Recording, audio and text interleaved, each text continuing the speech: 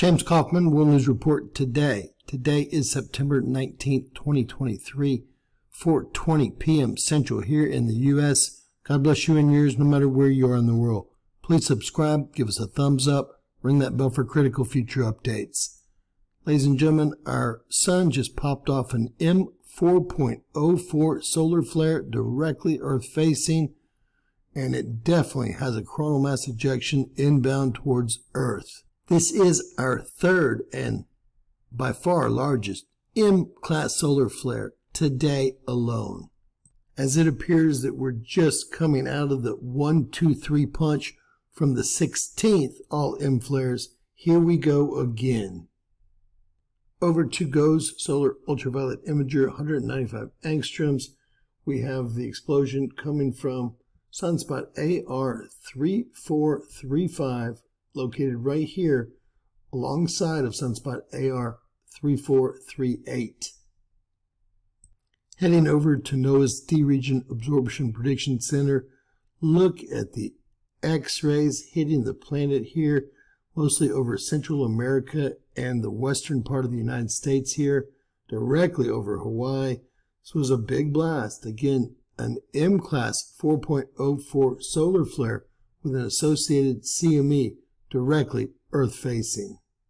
Taking a look at every measurable solar flare today, 3 of them not even being assigned sunspot groups.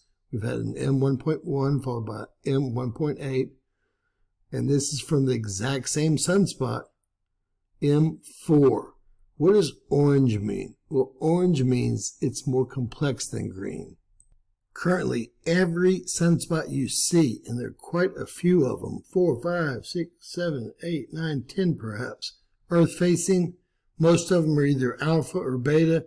According to NASA, the only 2 complex sunspots able to create an M flare are 3436 and 3435. 3436 is way over here, and 3435 is right here, where we've been talking business all day long, 3 M flares. 3436 is now beta, gamma, and in play, and will probably shoot off a large flare as it faces the gas giants.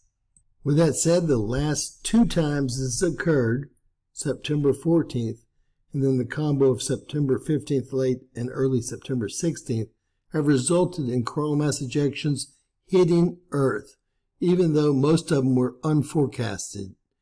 We see the same setup here, and the last flare is stronger than any flare that we've dealt with thus far. God bless you guys. Share, subscribe, and always remember that anything's possible in Bizarro World.